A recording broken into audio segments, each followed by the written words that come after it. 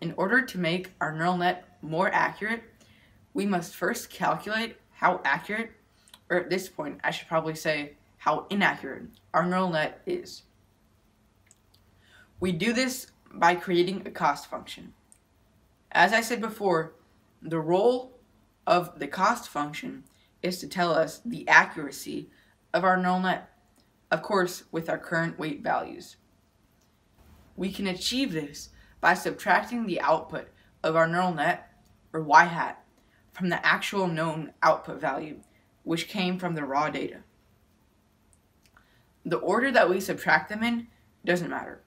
We could have subtracted the real output from the output of our neural net. This is because we square the value, or in other words, simply multiply it by itself. One thing that this does is it makes the difference between the two outputs, or our cost function, always positive. This is very beneficial. Let's take a look at an example and I'll show you what I mean. In this example, let's say that our neural net had an output of 0.9 and our raw data had an output of 0.2, whatever this data might represent in the real world. This would make our equation for the cost function 0.2 minus 0.9 before we squared this value. 0.2 minus 0.9 equals negative 0.7. Squaring this would give us positive 0.49. The reason behind this is simply that a negative multiplied by a negative gives you a positive. And when we squared negative 0.7, we multiply it by itself. If we were to flip-flop our equation and subtract 0.9 minus 0.2, we would then get 0.7. If we were to then square this value, we would once again get positive 0.49. And this is because if you multiply a positive by a positive, you get a positive. And when we squared 0.7, we multiplied it by itself. This is why you can flip-flop the cost function without affecting its value, or output. This doesn't explain why it's beneficial. It's simply an added bonus. And I use this scenario in order to show you how squaring the cost function makes it non-negative. One reason why squaring the cost function is beneficial is because it makes the relationship between a weight and the cost function that of a parabola, and curved. In other words, if we were to graph its slope, or for you math people, the slope of a tangent line at a specific point, it is always decreasing and becoming less steep as you approach its vertex, or the parabola's lowest point. The reason that this is beneficial is basically that we can use this property of the slope to slowly approach the vertex and prevent extensive and continuous overshooting, which would look like so. To demonstrate why this is important in further detail and how exactly it works, let's see what would happen if we were to use the difference between y and y hat as the cost, without squaring it. For a given value of a weight, we could examine the effect on the cost when changing the value of this weight, increasing it by unit, for example. Let's say that this results in an increase of the cost from 2 to 3. Because the relationship between the weight and the cost is not going to be linear, all that this is telling us is that we need to reduce the value of this weight to reduce the cost, which we want to be as low as possible. But it does not tell us by how much. We could choose to reduce it by 1 unit, and then see if we are getting closer to the one value of the cost. That would be 0. Or we have overshot, and now the cost has a negative value. In either case, we will need to determine by how much we want to change our weight in the next iteration, making sure we do not get into a situation where we keep jumping from a cost of, let's say, positive 1 to a cost of negative 1. What this means is that we could easily change the weight too much and never make the change to the weight to make the weight as accurate as possible. Okay, we now see that this approach is not simple and will require serious computational power to solve a real neural network. Now, let's see what happens when we use the cost function of the type y minus y hat squared. As I mentioned before, you can imagine this as a parabola. Now we can look at the slope of this function for a given value of a weight. Let's say the slope is a large positive value. Right now our graph might look like this. This gives us two important pieces of information. First, to reduce the cost, we need to reduce the value of the weight. But even more importantly, the fact that the value of the slope is large indicates that we are very far from the optimum weight value, and therefore we can reduce the weight quite a bit in our next iteration. In fact, we could use a simple strategy that actually works to change our weight. We could simply subtract the value of the cost function slope for the current weight value from our weight. Let's see what this would do. When the initial weight produces a very bad estimate of the output, the slope of the cost function, expressed as y minus y hat squared, would be large and either positive or negative. Keep in mind that a positive slope would look like this, and a negative slope would look like this. If it is negative, that would mean that by increasing the value of the weight, we will get a better estimate of the output. Thus, if we subtract the slope, a negative value in this example, from the weight, then we will do exactly that, increase in the value of the weight.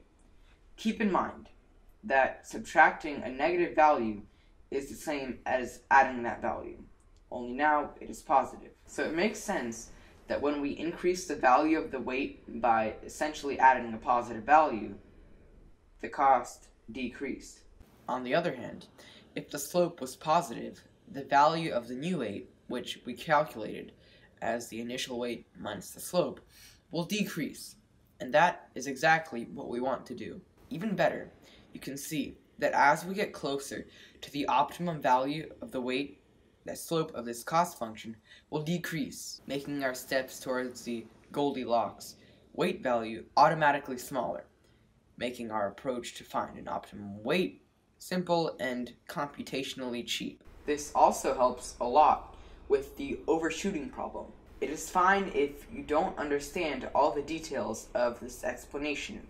The important point you need to remember is that it is mathematically correct to express the cost function, or how different the actual output value and the one calculated by the neural network is, as the square of the difference between y and y hat, and that this has certain practical benefits when finding the optimum weights for a particular training set. In fact, we are going to change the cost function up for one last time. The new cost function will be defined as 1/2 of the square of the difference between y and y hat. Why do we introduce the 1/2? The answer is purely for convenience, and you'll see this when we talk about derivatives later. Once again, I just wanted to show that there's a reason behind all this apparent madness. Also, I hoped I have convinced you that knowing the slope of the cost function with respect to a weight is very useful in a neural network. So how do we calculate the slope of the cost function for each weight? Okay, all we are trying to achieve when we calculate the slope of the cost function is finding the relationship between the cost and a certain weight. In other words, we want to know how changing a certain weight will affect the cost. The real way that programmers do this, and the most accurate and efficient way that this is done, is through derivatives. I will certainly explain this, however I will also demonstrate a way in which you can get an estimated value of the slope. First, we will take a look at derivatives, and then we will take a look at a simpler approach of doing essentially the same thing. And now derivatives. At its simplest, derivatives are just another word for slope, or rise over run. Usually, a slope describes a line, or a line segment. What makes derivatives special is that they describe the slope at a specific point, and can be calculated on shapes other than a straight line. You may be wondering how there can be a slope at a specific point. After all, are its x and y coordinates really changing at a point? The answer is that it does not move at all at a specific point. Mathematicians consider this so-called point to be an infinitely small interval, around both sides of the point, which does have a slope.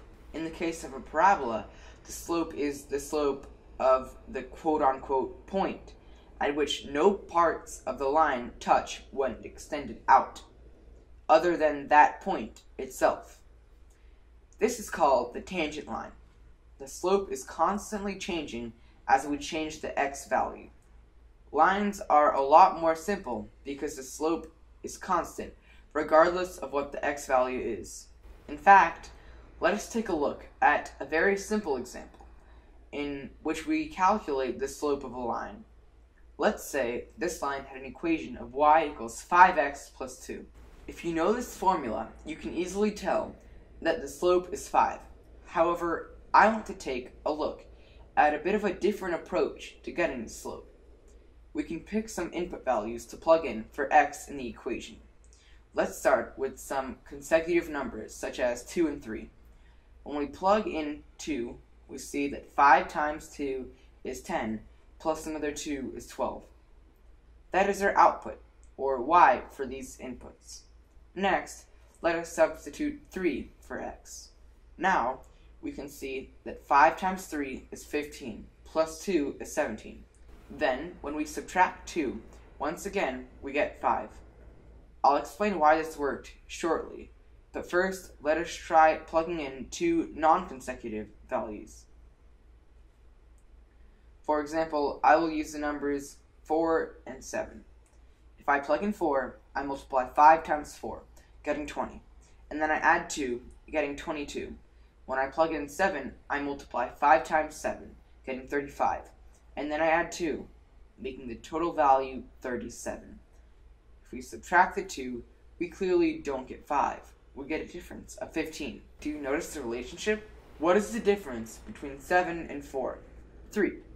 And when we divide 15 by 3, we once again get 5. We are now going to move to the derivative stuff. If you don't really care about this, you can jump to this time code.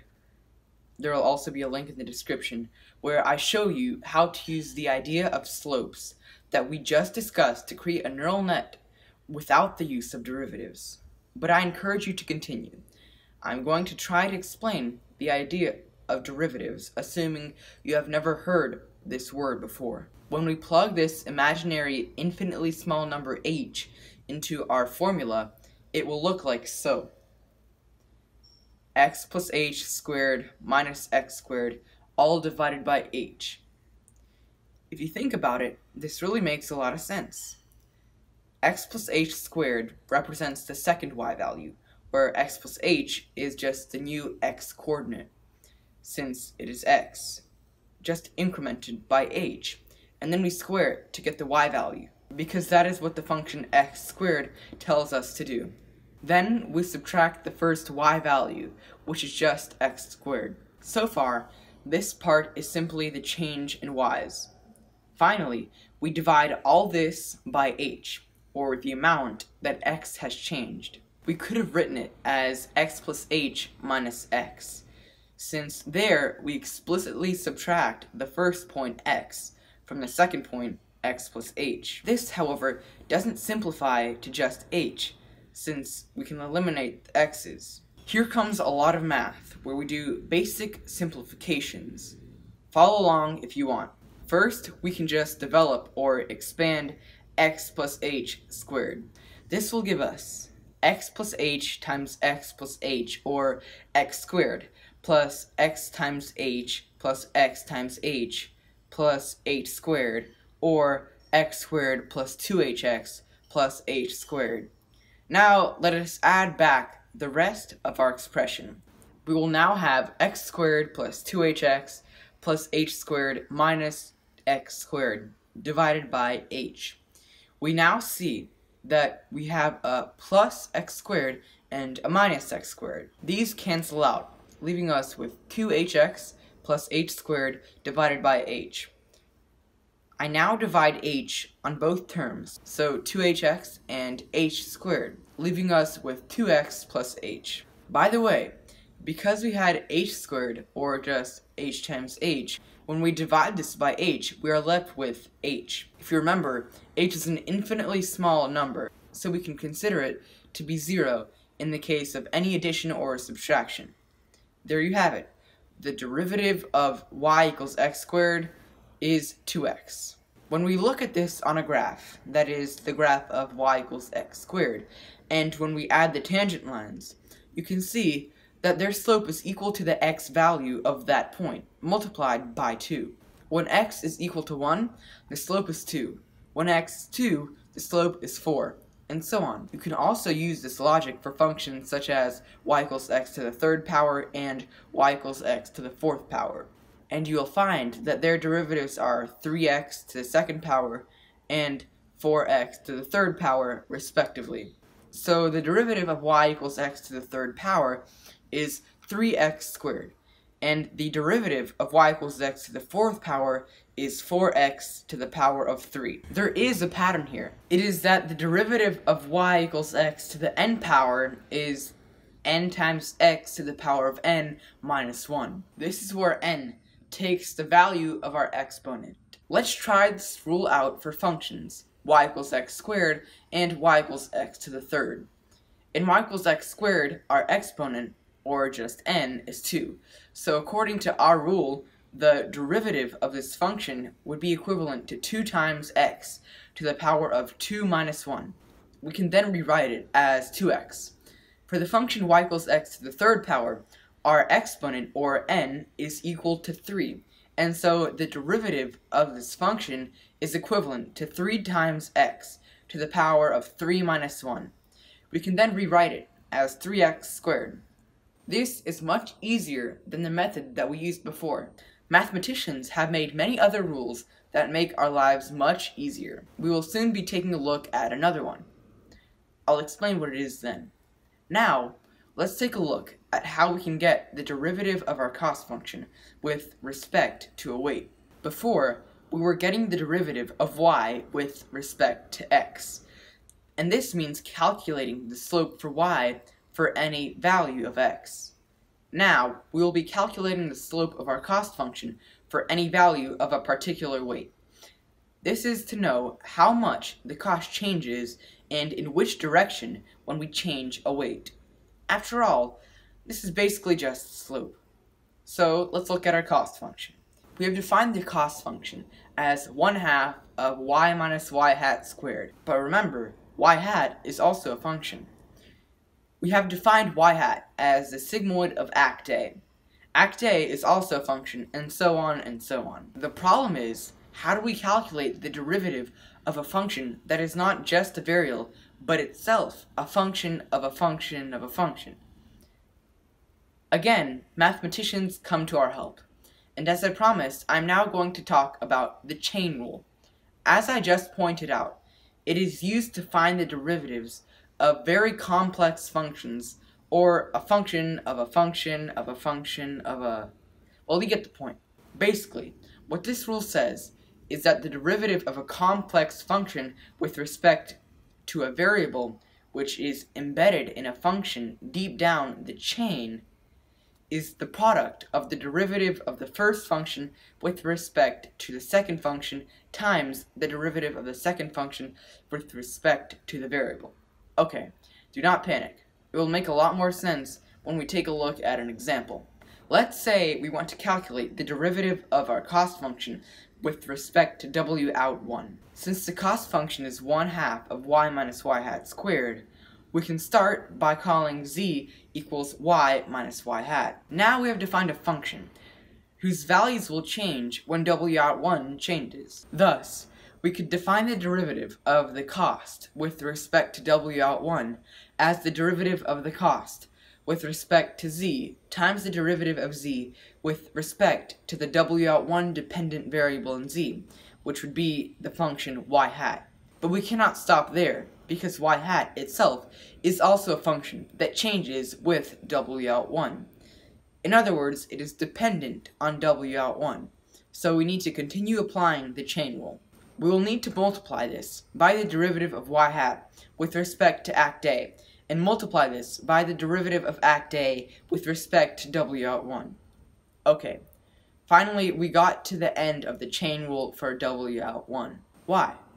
Because even though act A is also a function of S act 1, you can see that S act 1 does not change when W out 1 changes. In other words, S act 1 is not a function of W out 1, and therefore we do not need to consider it when calculating the derivative or slope of the cost function with respect to W out 1. That will not be the case when we calculate the derivative of the cost with respect to W, but we will see that later. Back to our equations. What we have is that the derivative of the cost with respect to W out 1 is equal to the derivative of the cost with respect to Z times the derivative of Z with respect to Y hat times the derivative of Y hat with respect to act A times the derivative of act A with respect to W out 1. All we need to do is calculate each one of the derivatives of this formula and multiply them. Okay, what is the derivative of the cost with respect to Z? We said that the cost was 1/2 of Z squared. We don't even have to use our formula from before, because this function is very similar to one that we have already seen. By the way, this function is very similar to y equals x squared, and the only difference is that we don't multiply it by 1/2. We saw that its derivative was 2x. In our function, we have z squared instead of x squared, so we will end up with 1/2 of 2z. This is also just z, or y minus y hat. This is why I changed our cost function by multiplying it by 1/2. It is so that when we do this step, we end up with z and not 2z. It doesn't matter much, but it makes things just a little bit simpler. So we can now replace the derivative of the cost with respect to z by z, which is the same as y minus y hat. So now we have that the derivative of the cost with respect to W out 1 is equal to y minus y hat times the derivative of z with respect to y hat times the derivative of y hat with respect to act A times the derivative of act A with respect to W out 1. Next, we need to calculate the derivative of z with respect to y hat. Remember, z equals y minus y hat. So basically, we want to calculate the derivative of y minus y hat with respect to y hat. If we look at the components of this equation, we can see that y is the constant. Remember, y is the known output of our training set, so it doesn't change. What is the slope of a constant? Just think about it. A constant doesn't change, as the name implies. The other element in the equation y minus y hat is negative y hat. So what is the derivative of y hat with respect to y hat? This is the same as asking what is the derivative of x with respect to x. As we saw before, that is 1. But we want the derivative of negative y hat with respect to y hat, so it is actually negative 1. So now we have the derivative of the cost with respect to W out 1 is equal to y minus y hat times negative 1 times the derivative of y hat with respect to act A times the derivative of act A with respect to W out 1. In the next step, we need to calculate the derivative of y hat with respect to act A. This is the same as asking what is the derivative of the sigmoid of act A with respect to act A. Here we are just going to look up what the derivative of the sigmoid is, and we can see that it is e to the power of negative x divided by 1 plus e to the negative x squared. We just need to replace x with act A, so we end up with the derivative of the cost with respect to W out 1 is equal to y minus y hat times negative 1 times e to the power of negative act A divided by 1 plus e minus act A squared times the derivative of act A with respect to W out 1. The last step is to calculate the derivative of act A with respect to W out 1.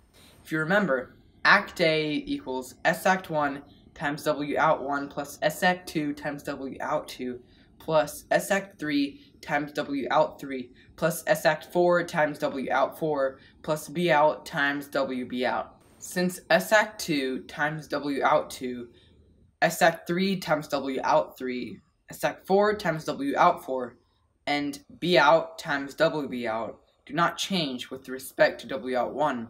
Their slopes are 0. Similarly, S act 1 does not change with respect to W out 1. So we can put the equation of act A as y equals a constant times x plus a bunch of constants. According to our formula, the derivative of a times x to the power of n plus b would be a times n times x to the power of n minus 1 plus 0.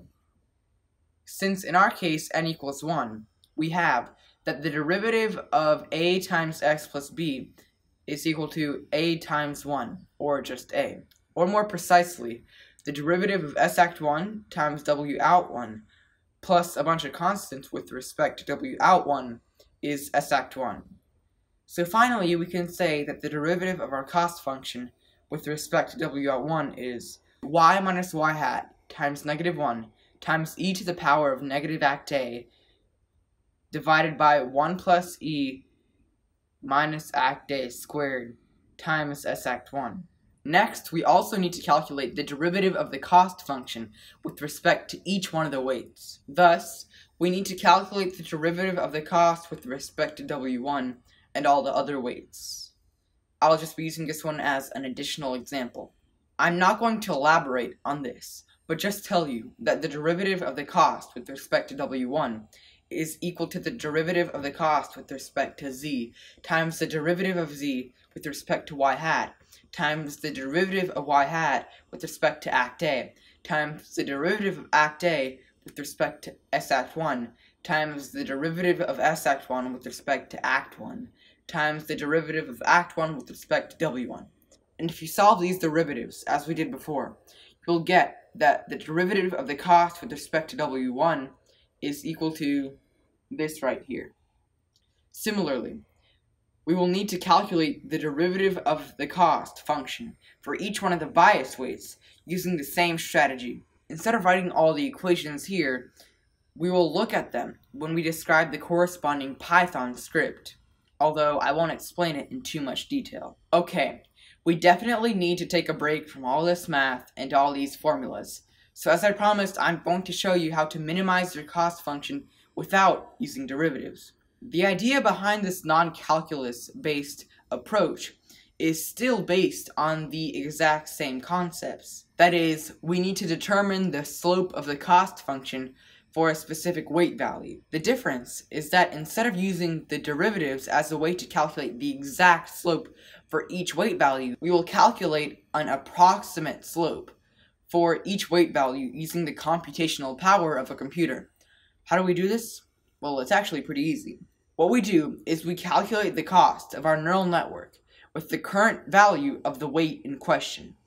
Then we increase the value of the weight by a very small amount, let's say by 0.0001. And we once again calculate the cost of our neural network, now with our modified weight. We can then calculate the approximate slope as the cost for our new weight, that is, the original weight plus 0.0001 minus the cost for the original weight, and then divide the result by 0.0001. You probably realized this is exactly what we did before when I introduced you to derivatives. Remember, all we are doing here is calculating the rate of change, or the slope, or the change in y divided by the change in x, where x is the weight and y is the cost. And then, just like we did before, we will subtract a fraction of the slope from the weight currently in question in order to reduce the value of the cost function. This concept is pretty simple. In the next video, we will be implementing all of this into a Python script. I will go over this script that uses derivatives, but I'm also providing two other scripts. One where I use derivatives but do not use biases, and a third where I use the computer calculated slopes instead of the derivatives. I will also show you some examples of the performance of each one of the three approaches to make predictions for simple relationships and more complex ones. Anyhow, that's it for this video. If you enjoyed the video, please hit the thumbs up button, subscribe, and hit the notification icon. If you have any questions or just want me and the community to see something that you think is relevant, leave a comment in the comment section down below.